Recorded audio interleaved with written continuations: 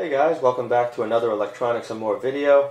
In this video, I'm going to be installing these very nice, good quality, low cost, super bright LED bar lights that give off white light. The vehicle that I'm going to be installing these on is a Ford Ranger pickup truck.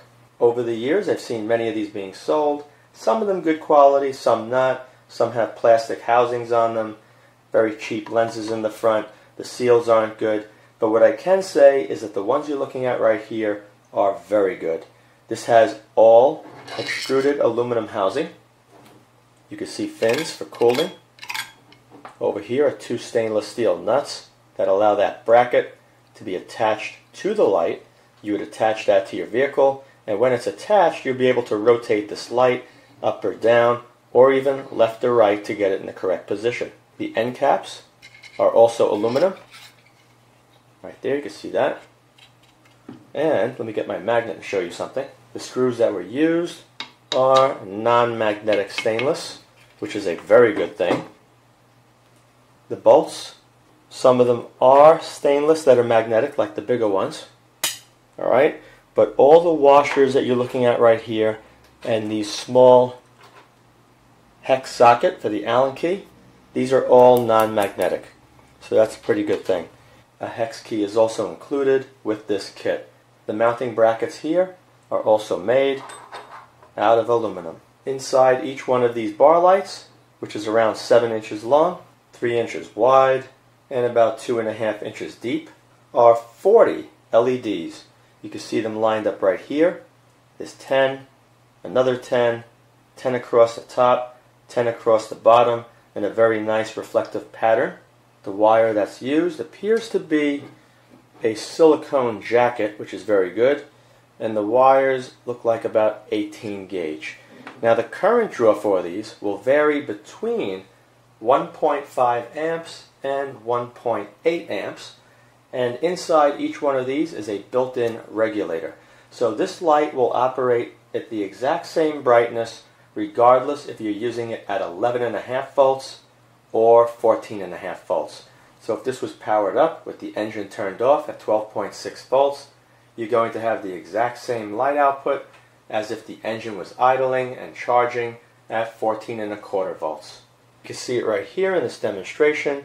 I'll turn it on, it'll be around 10.5 volts.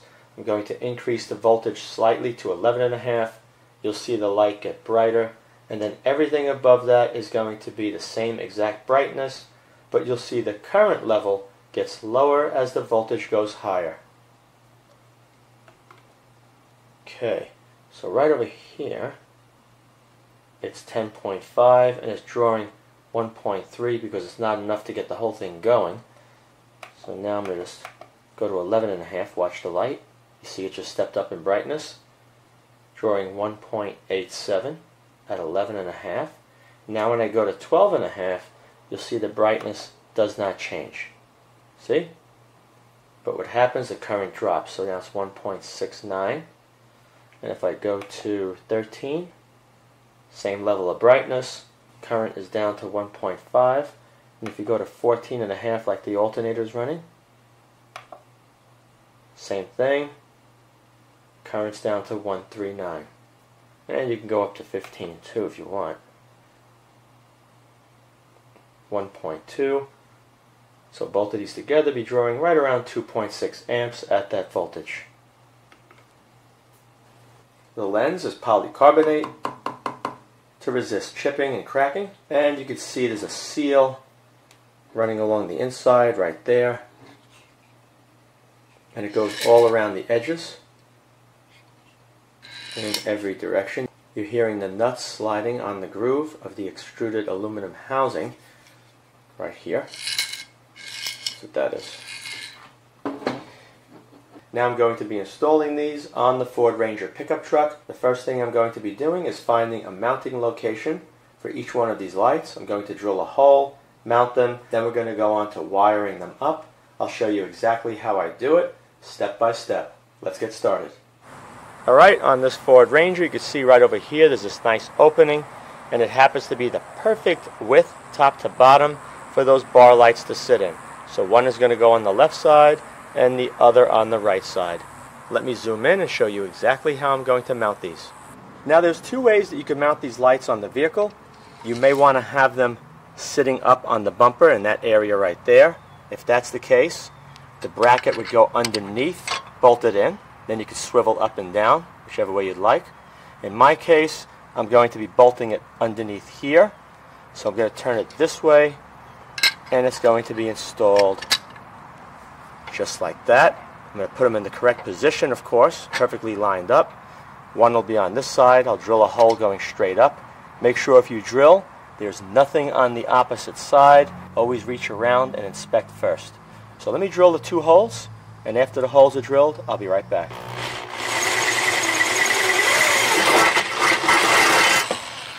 What I'm going to do to make sure the bumper doesn't rust where I drilled the hole, I'm going to take some black silicone or this gasket maker stuff, and I'm going to apply it all around this side of the bracket.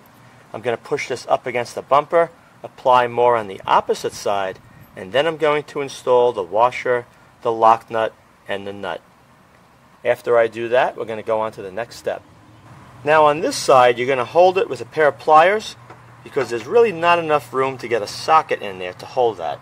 So hold it like this, it will not move. On the opposite side, take your ratchet and tighten it down. Before you tighten this bracket down securely, you want to make sure it's perfectly straight so the light when it's mounted is not going to be angled to the left or to the right. Now to mount this, the two bolts are going to have to line up with these nuts through these openings in this bracket, and because I went upward instead of putting the bracket down, this wire is going to be facing up underneath here. Now this should be sealed, but what I'm going to do to ensure that water cannot find its way in, I'm going to take the black silicone sealant and I'm going to fill up that whole area around the wire before mounting this light. If you mount it this way, there's no reason to do that because the water would run down and over the wire. Okay, this light's installed. It's solid, does not move. When you mount the light to the bracket, put one of the bolts in first, line it up with the nut, put the bolt in, and then the other one you're going to have to take a little mirror like you see right here to look behind, and then you could take the Allen key and move the nut back and forth until it lines up with the other hole, and then you could tighten down that bolt. Let me install the other light to the right, and then we're going to work on the wiring. The installation of both bar lights is now complete. Everything is securely tightened. In order to make sure that these are on the same angle, I took a torpedo level, looking where the bubble lines up, held it on the face of that one, and then I went over here and made sure it matched on this one. To make sure this light and that light are on the same plane, I took my level and I just held it across the center, and they both line up flat. I'm going to take the two black wires and solder about a 6-foot section of black wire onto this, and I'm going to put a ring connector on the end and attach it to chassis ground. The two reds are going to have about a 12-foot section of 18-gauge copper wire, and I'm going to route that all the way around the fender, securing it with nylon ties, and pass it through the firewall where I can continue the rest of this job. Okay, you can see the two cables have a larger heat shrink. I'm going to slide that over this whole thing in a minute. I'm going to put some black silicone all over this connection. So once I heat shrink this, water has no chance of finding its way in. On this side, you can see the two black wires twisted together, soldered. Now I'm going to slide up the heat shrink.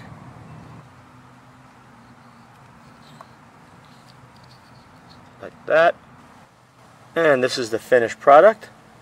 Multiple layers of heat shrink, a larger one over the outside with silicone underneath that, and a couple of nylon ties. Now I'm going to position this out of the way, nylon tie it behind the bumper, and here you can see I used blue instead of red. That's because I had a whole bunch of 18-gauge blue laying around. I was going to use this ring connector on this white wire, which is the negative of the bar lights, but because the battery was right here in the same route of where I'm running the wires, I decided to unclamp this and slide my wire in for the negative, tighten it down securely, and then I took the blue wire and ran it along the wire loom all the way towards the firewall. Let's go inside now, and I'm going to show you how to connect it up.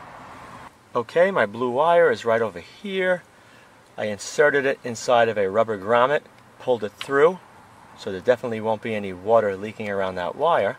Panel's been removed under the steering column. So what I have to do now is look for a ignition key on power supply for these lights.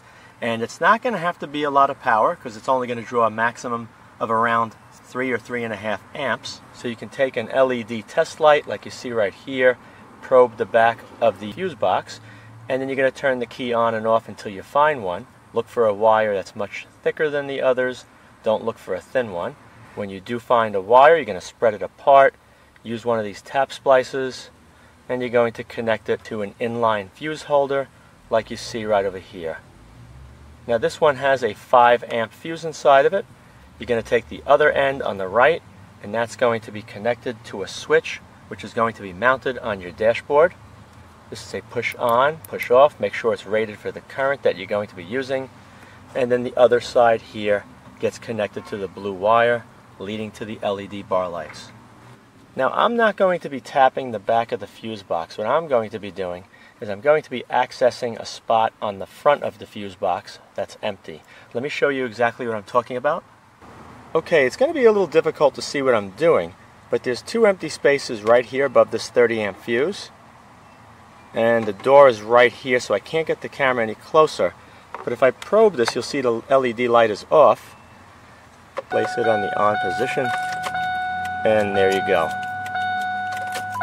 Now it's to the off position, on position. The left side over here doesn't have any blade terminal in it. It's completely hollow. So what I decided to do was make this is a 10 amp fuse. And you can see one side I soldered the wire onto. This fuse should never blow because the lights only draw around 3 amps.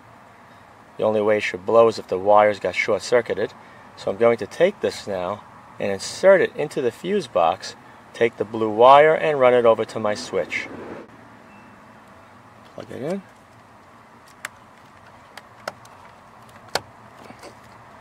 Beautiful. Now let's take a look to see if there's power coming off of this wire.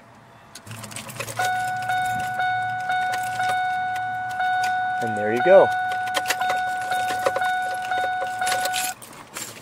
And right there you can see it with the wire routed in. And nylon ties with the blue wire. Both wires are now in the correct area. Push button switch is going to go right here. I'll drill a hole in the panel.